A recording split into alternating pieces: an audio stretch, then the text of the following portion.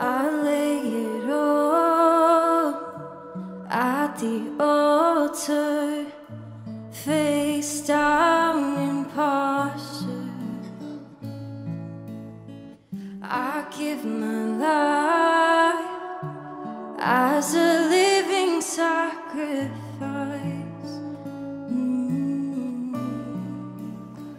Hey, what's up, Detroit Altar? God bless you and welcome back to Detroit Altar Online. My name is Sidney Stewart and I'm the lead pastor here. And today we're going to be wrapping up the fourth and final message in the Peaceful House series. I hope that you have learned and have gained from this series as much as I have. God has been so good to me through this series. This is one that's really going to stick with me truly for the rest of my life.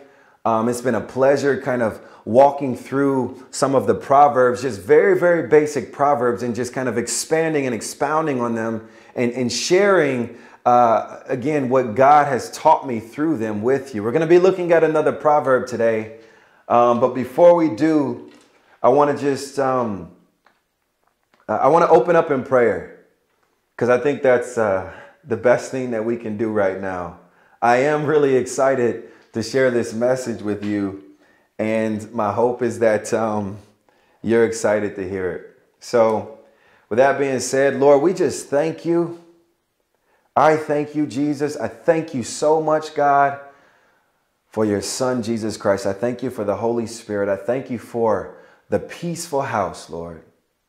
If there are any viewers right now, Father, that are struggling to find peace in their lives, oh God, that are struggling to find peace in their households, Lord, I ask, oh God, that you would be with them today, that you would rest on their hearts, Lord, that you would give them the holy quietness that your Spirit brings with it, the holy quietness that only the Holy Spirit can bring. God, I thank you. And I ask that you would help my lips today, help my tongue, oh God, help my mouth communicate, Lord, help my heart and my mind communicate this message as you have communicated it to me. In Jesus' name I pray. Amen. So like I said, we've been looking at the Proverbs, and the Proverbs really are just common sense, but it's common sense that's not so common. I almost liken it to, it's like one of those things where, let's say you had a bag of Reese's Pieces and you ate half of them, but you knew you had half a bag left, right? And so you left them on your desk, and the next day you come down to your desk and you're kind of just doing your work and you remember, oh snap, I got these Reese's Pieces here. So you look on your desk and you're looking around and you don't see them. So then you go in your kitchen because you really, really like Reese's Pieces, right? So you go in the kitchen, you open up every cupboard and you can't find it. Now you're getting upset. You open up the refrigerator and you scream out to your wife. You're like, yo, babe, did you move these Reese's Pieces? What's the deal? And she's like, no, I didn't move the Reese's Pieces. Then she goes down to your office or your room or wherever you are working. She looks on your desk and there they are. The Reese's Pieces are sitting right there. And it's almost like, you're like, babe, you just put those there, didn't you? No, I didn't put them there. How did I miss them? They were sitting right there in front of my face. How in the world did I miss them? And in a way, even though that's a really silly analogy, in a way, that's kind of like how the Proverbs are. You see, we can read through the Proverbs 50 times and miss a simple truth that's been staring us in the face the whole time. So my hope is like we've only been looking at very short verses, but we've taken a long time to unpack those verses because there's so much in each and every proverb. And my hope is that, and we're going to talk about this a little bit more today, my hope is that you're meditating on these words, that you're storing them up in your heart like we talked about last week, that you're really digging deep into each truth because the truth is staring you in the face. The Bible says that wisdom cries out, it calls out, okay? But the common sense nature of the scriptures is not so common in our world today. And so what we're going to look at today is, again, we're going to unpack another truth. And today we're going to look at Proverbs 17:1. And it's very simple, but it speaks volumes, okay? It says, better a dry crust with peace and quiet than a house full of feasting with strife. Better is a little bit of piece of bread and it's like a crusty piece of bread. The Bible is saying that it's better to have a little bit of bread, moldy, old, crusty bread, but to have peace in your home, to have a holy peace in your home, praise God, than to have a house full of feasting with strife. Now, what we're really saying in this, and I'm going to give you the points up front because I want you to really internalize these points. I want you to capture, I want you to have to guess what they are as I'm going through the message. I want you to get them up front, write them down, recite them, meditate on them, think about them, and then apply them. And the points are as follows. 1, the peaceful house chooses spiritual delicacies over natural pleasures. Say that one more time. The peaceful house chooses spiritual delicacies over natural pleasures. Number 2, the peaceful house chooses spiritual sanity over worldly possessions. Spiritual sanity over worldly possessions. And 3, the peaceful house chooses the quietness of God over the fruitless noise of culture. Peaceful house chooses the quietness of God over the fruitless noise of culture. What the Bible is saying in this verse is powerful, and it's actually very simple. He's saying it doesn't matter how much of the natural you have. That's not the important part of this equation that he's building for us.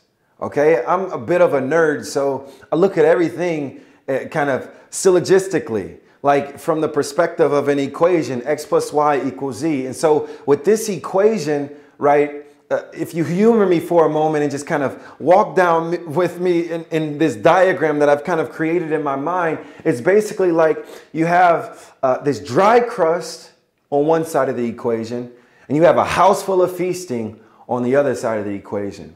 And then you have the peace of God, peace and quiet, right, on one side of the equation. And then you have strife on the other side of the equation. And so what he's saying is he's not comparing people who have a lot of peace and feasting, right, with people who have no peace and a dry crust. That would be silly. He's not saying that. He's not taking the best of both worlds and comparing it to the least of both worlds. He's saying, you know, for most of us, the vast majority of us, the 80% of the world, what we're going to have to choose on a daily basis is in the milieu or the medium, the middle ground, that gray area. It's, do we want to choose the house full of feasting, which may come with strife, or do we want to choose maybe the dry crust, which could essentially be the source of our peace and quiet? Now, the dry crust isn't the source of the peace and quiet. Let me not confuse you. The dry crust is the decision that we make that is in alignment with the scriptures, that chooses the spiritual delicacies of this world over the natural, which results in the peace and quiet. You see the difference? You see, what happens is we have to choose on a daily basis. Every single person, every single day gets the opportunity to choose. Do I want to go the spiritual route or do I want to go the natural route? And this is, again, a very simple truth, but it's very, very difficult a lot of times to apply to our lives. The question is simple. Are you going to feed what your spirit needs? Or are you going to feed what your flesh desires? Are you going to feed what your spirit craves for, what it needs to survive? Or with that 15, 20 minutes on your lunch break, are you going to feed what your flesh desires? That's the question. That's the $1 million question that we all have to answer, and we all do answer in one way or another every single day. We choose. If we're going to choose if we're going to take on, right, another 20 minutes, another 30 minutes of scrolling through Instagram, or if we're going to take on, right, use that 30 minutes to actually walk through our scriptures, to pick out a verse, to memorize a verse, to meditate on that verse, and to collect it, as we talked about last week, in our hearts.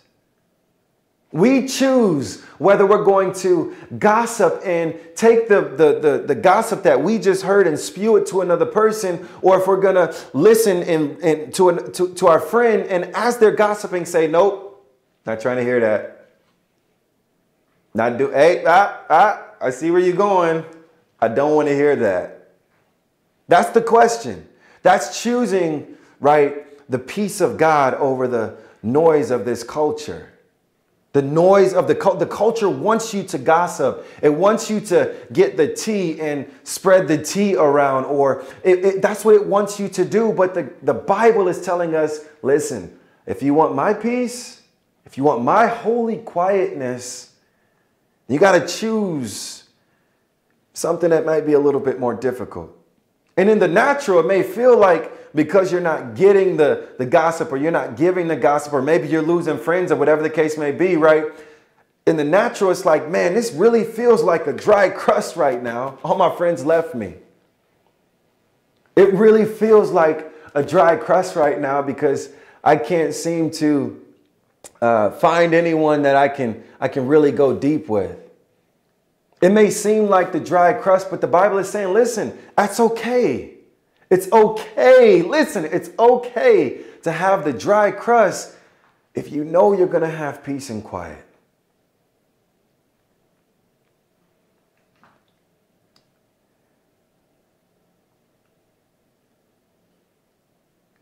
Who better to talk about the house full of feasting with strife than our dear friend King Solomon, the very writer of this proverb? Who's better to talk about this than him? You see, Solomon, the one who wrote this, is telling you it's better to have less with peace. The one who had he was the wealthiest person in the world. He had the most money in the world. He's saying, listen, I've been there. I've done that. Okay. If you got peace right now and you only got a dry crust and you're thinking about going and getting a little bit more because you want to please your friends, or because you want to look good to other people, if you're thinking about going and getting more because you want to drive a nicer car and you want to do these things, he's like, listen, I've been there. Don't do it. It's better to have your peace with a little dry crust than to have everything that I have and you end up like me. Well, what does that mean? Let me read to you a little bit about King Solomon. Some of this I didn't even know. I'm sure I've read it before, but I was researching this and I'm like, man, that was crazy. That brother's life was wild. Look, check this out.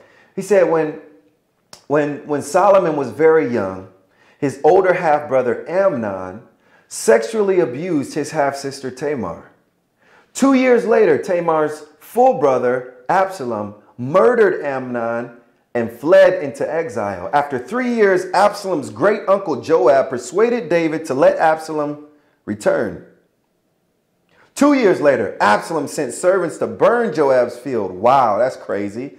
That's kind of messed up, right? So that Joab would help him be fully reconciled with the king. Joab did that. Absalom began scheming in earnest and soon carried out a successful coup d'etat against his father David. This brother is wild. Let's keep going. This is all in Solomon and David's family, right? Now David fled into exile. David's on the run. King David is on the run because of this brother. He's on the run. In the civil war that followed, Joab kills Absalom. David replaced General Joab with Absalom's General Amasa, but Uncle Joab killed cousin Amasa. Just before Solomon became king, Adonijah, another half-brother, tried his own coup d'etat but failed when David suddenly made Solomon king. Solomon, the son of a king, the son of a king, right? These people were powerful, the most powerful people in Israel. Okay? Powerful. And yet all of this is going on. Wealth And yet all of this is going on. I didn't even tell you about Rehoboam and what happens and how the kingdom splits. And like, we don't even have to go there. All we have to do is look at King David. And I didn't even talk about King David's sin, because that's probably primarily where it all stemmed from. You see, when you let sin into your household, chaos ensues. And so think about it like this, right? We're looking at all this stuff that Absalom did and Joab did and coup d'etats and people trying to overthrow the kingdom and all of that, right? And for me, at least, my mind goes back to David's sin with Bathsheba. And if you don't know the story, go back and read it. But basically, David commits adultery, and he causes a woman to commit adultery. And then after he does this, he gets her pregnant. And after he impregnates her, he has her husband, Uriah, killed on the battlefield. And so that was really kind of the inception, if you will, of a lot of strife that entered in that family's home.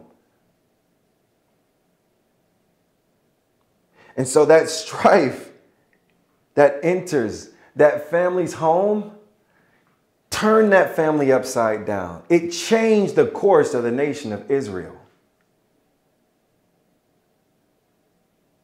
If all he had to do, all David had to do, if all he would have done was just turn his eyes the other way, go back to his dry crust, if you will, what he perceived to be dry crust in the natural, right? The women that he had, he didn't want. He wanted that woman, somebody else's wife.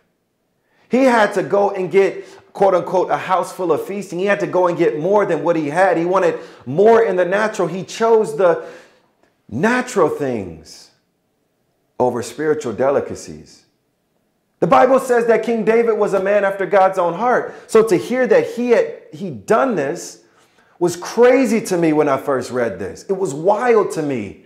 But even David, at some point, chose natural pleasures over spiritual delicacies. He chose the fruitless noise of the world over the quietness of God. And if Solomon were here today, I think that he would say exactly what he said thousands of years ago. And that is, better to have a dry crust with peace and quiet than a house full of feasting with strife. The book of Ecclesiastes says it this way: better one hand with tranquility than two hands with toil and chasing after the wind. This can even be looked at from a financial perspective, not just gaining right women or gaining popularity or gaining power, but also from a financial perspective. You see, me personally, I've always had this mentality. It's actually written on my statement of truth for how me and my wife and my family, how we're going to operate our finances. Better one hand with tranquility than two hands with toil and chasing after the wind. That means, listen, if I have the opportunity to have 3 cars and a house here and a vacation house there and a timeshare down here and you know, in Fiji or whatever, if I have the opportunity to have all of that, but the result from that is that I'm going to be toiling and chasing after the wind, I don't want it. I don't want it. Okay? I've always told myself that. I said, listen, babe, if I have an opportunity to go further, and you might think this is crazy, again, to the natural, to the world, what I'm saying is wild.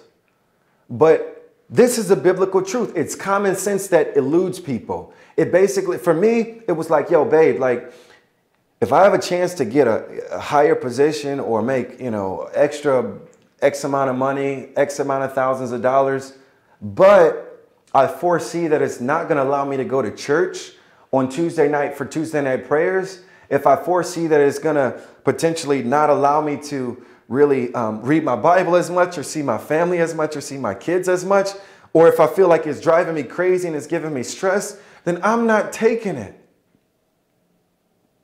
I'm not taking it. Doesn't matter how much money. I don't want the two handfuls with toil and chasing after the wind. I'd rather have the one handful, and I can come home and kiss you goodnight. I can come home and kiss my kids goodnight with tranquility and the quietness of God. And that has been a staple in my family, and I would hope that you would adopt that as well. But the world doesn't see that. The world can't see it that way.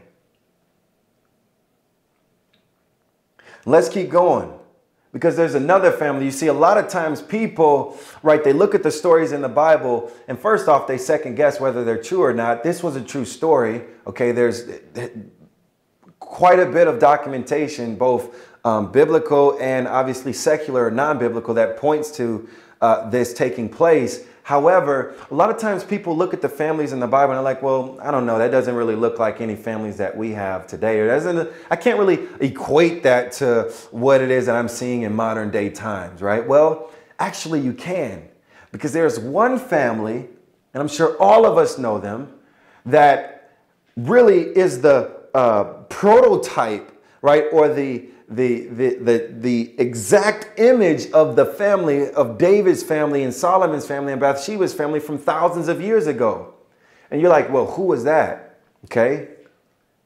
Well, it's the Kardashians. I'm not a big follower of the Kardashians. I actually had to do a lot of research. I know who they are, obviously. I keep up with some of what's going on in their lives, but I had to do a little bit more research to figure out everything that was going on. And there was a laundry list of things, but let me just kind of walk you through a few things, right? Again, we're talking about a house full of feasting with strife, okay? Now listen to this. You're like, well, how in the world is David's family similar to the Kardashians? Well, check this out. The Kardashians' total net worth combines to over $2 billion. They're extremely wealthy. Solomon, as we've already articulated, has an innumerable amount of wealth. A great amount of wealth. Wealth like nobody has ever seen. More money than Elon Musk, more money than Bezos, more money. He was super wealthy. Okay? So Kardashians wealthy. Our dear friend Solomon and his father David were wealthy. Then you've got the Kardashian family has over 200 million followers on Instagram. Probably, if they're on Twitter, millions of followers there too. Facebook, millions there too. People love their shows. They get the craziest, greatest ratings on their television shows. I mean, people follow them, right? Whatever they do, people want it. Okay, they lead the industry. Kanye, right? He's not a Kardashian, but he's married into that family. He leads the music industry. And then you've got the other one who leads the modeling and fashion industry. And then you've got one of them who leads the LGBT community. I mean, they're leaders in their own right in a lot of ways.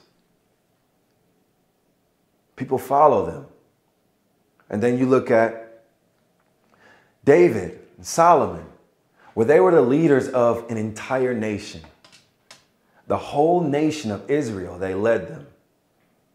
And they were powerful in their own right. Probably the most powerful family, if not one of the most powerful families in the world at that time.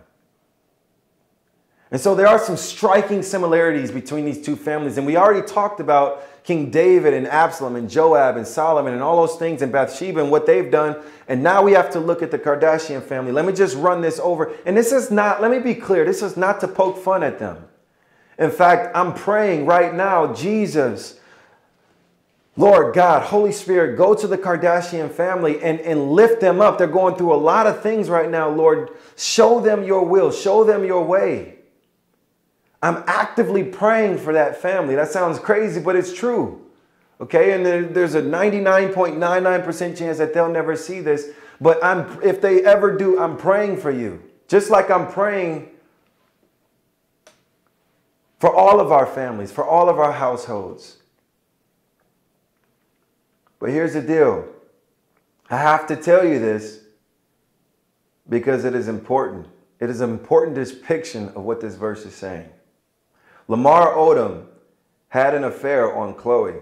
Rob Kardashian and Blac Chyna's baby mama, daddy, best friend, sibling drama going on, right? Then there's Tristan Thompson cheats on Chloe while she was 9 months pregnant. Kim and Kanye at this point had a potential divorce. It sounds like as of today or yesterday or 2 days ago, they have actively filed for divorce. I think Kim actively filed for divorce. This will be her third divorce. One of her marriages actually only lasted 72, 75 days or something like that. 3 divorces. Kanye was hospitalized for mental illness. Kanye runs for president. Lamar Odom, near fatal overdose. Bruce Jenner becoming a woman. I mean, come on, let's talk. There's so many things that I could name, and I'm not trying to poke fun at them. I'm telling you this because they have a house full of feasting from every angle you look at. Financially, popularity, leaders in their own industry, in their own right. They have a house full of feasting, and yet, although America looks up to them as the poster children for what all things that we should be, the reality is their family is falling apart. It's better to have a dry crust. A dry crust. I mean, listen, you guys.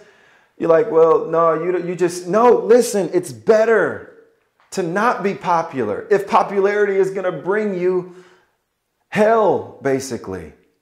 It's better to not be rich if wealth is going to bring you hell. If it's going to tear your family apart, if it's going to cause you not to be able to trust your sister or your father or your daughter or your brother.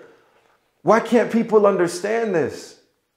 The peaceful house chooses spiritual delicacies over natural pleasures. It chooses spiritual sanity over natural possessions. And it chooses the quietness of God. The quietness of God. The quietness of God over the noise of this world, the noise of culture. I mean, let's really think about that. Like for me, as I was reading this, I was like, Lord, there's a verse, and I couldn't think of the verse. And then it popped into my mind. It was like, okay, this is the verse that I have to wrap up this message with. And this is the final point in the message. So stick with me, okay? We're talking about the quietness of God. It says, rejoice in the Lord always. And again, I say, rejoice. Let your gentleness be made known to all men. The Lord is at hand. Be anxious for nothing, but in everything by prayer and supplication and thanksgiving, present your requests to God. Let them be made known to God. And then the peace of God, which surpasses all understanding, will guard your hearts. The peace of God will guard your hearts through Christ Jesus. Listen, the peace of God will guard your heart when you pray, when you supplicate, when you beg, when you give thanksgiving, when you present your request to God. Then the peace of God will rest on your heart. But the first word in that entire scripture is rejoice, rejoice, rejoice. Rejoice. That's how you get the peace of God in your homes. That's how anxiety leaves. That's how anxiety leaves. Listen to this, okay? When I was, I don't really struggle with anxiety, but I've had a moment of great anxiety a couple of years back, and it changed the way I thought about this idea, about anxiousness, about depression, about anxiety. Okay, it allowed me to empathize with people who do. Before that experience, I probably couldn't. But now I can. You see, when I was not a kid, I had just taken a test, or actually I was in the middle of taking a test for a certification. And I had studied for this test for hours and hours and hours, and I knew the material like the back of my hand. And I never used to really have test anxiety, but for some reason, I think it was, this is why. It was, this was like the last day that you could take this test. So there were like 2 days left when you could take this test. And I've been putting it off. And I was like, you know what? I'm going to go get this certification. So it was the last day. And then the test would change and it would become a higher version. But bottom line is there was pressure to pass this exam. And so I'm like, cool, calm and collected. I go into the test and I'm like, man, I know I studied, and I'm starting to take the exam. I'm like, man, this test is a little bit harder than I thought it was going to be. A little bit harder. Okay, these questions ain't looking too familiar. And so I'm going through the question. I'm like, man, I don't know if I got that one right. I'm getting down to question 50 or 60 or whatever it was. I'm like, snap, I'm not sure how I did on this exam. And then I go back through and I start to change some answers and I mix some stuff around. I'm like, okay, yeah, I'm still not feeling too good. And then about, I want to say, with 5 minutes left in the exam, I'm on the last question and I keep going back from B to C, from B to C, from B to C. I'm like, this might be C, it might be B, it might be C, it might be B. And I'm sitting there like, oh snap, this is like, and I'm like going back and forth in my mind. And then there's 4.5 minutes left. And I'm like, man. And then I start to have like somewhat of a panic attack. And I'm like, man, I'm like freaking out on this thing. And I'm like going B to C, no, it's C. Because I remember when they took this and it was this algorithm. No, it's C, no, it's B. And then you guys, that was the most stressful, most anxious 5 minutes of my life. And then we went down to 30 seconds and 10 seconds. And I watched it. In the last 10 seconds, I chose it from B to C. And then with 3 seconds left, I went back to B. And then I hit submit. And then it said, congratulations, you passed the exam. And I was like, awesome, cool, woo. And I'm still sweating. And I'm like, man, that was rough. And I look at the score. And it was a 72%. I think you needed a 70 to pass. And then I start to kind of be like, man, like, okay. And then I start to look like I'm calculating the amount of questions versus like how many you had to get right versus wrong in order to get 70%. And I'm like, I only passed that test by 1 question. And I'm starting to think like, oh snap, like maybe the B to C, when I went from C back to B, maybe that was the determining factor for me passing this exam and not having to study for a whole new test. And I started to rejoice. I started to rejoice and I started to rejoice and I started to thank God. I was like, God, thank you.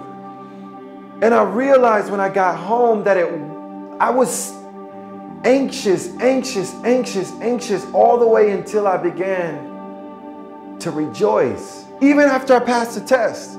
Even after I saw that I said, congratulations, you passed the test, I was still anxious until I realized, I was like, yo, I passed and I was only 1 question away. I rejoiced and I thanked God, and it was crazy because that was only 5 minutes for me.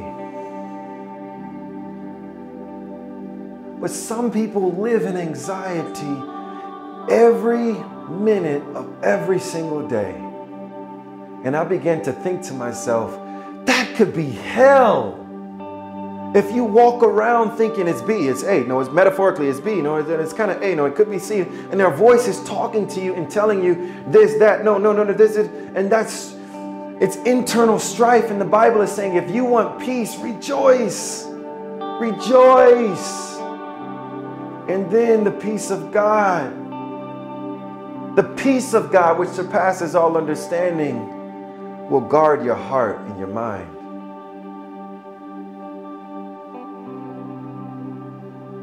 And then it also says, finally, brothers, whatever things are true, whatever things are noble, whatever things are just, whatever things are pure, whatever things are lovely, whatever things are of good report, if there is any virtue, if there is anything praiseworthy, meditate on these things. The things which you learned and received and heard and saw in me, these do, and the God of peace will be with you. I just realized this for the first time as I was reading this verse. That first paragraph says rejoice. and the peace of God will be with you.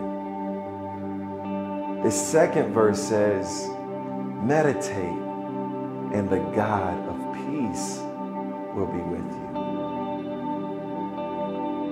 We need both. We need the peace of God to guard our hearts, and then we need the God of peace to walk with us. We need both, literally.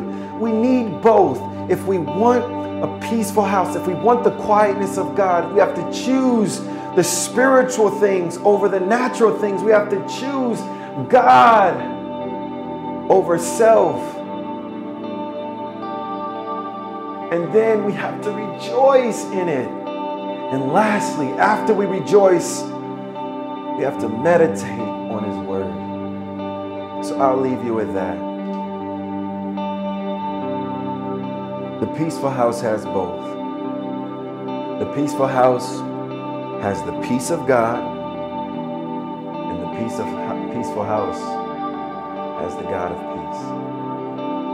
You really can't have one without the other.